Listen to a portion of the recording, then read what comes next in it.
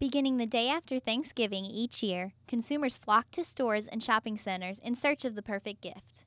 This holiday season, the state of the economy has affected the way consumers are shopping.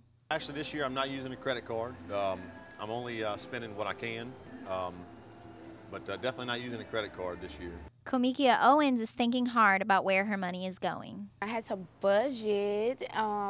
I have to choose exactly who's important and getting gifts as far as family and friends, co-workers, and all that kind of thing. While consumers are looking for ways to save in times of economic trouble, local businesses here in Baton Rouge are also seeing the effects of the economy this holiday season.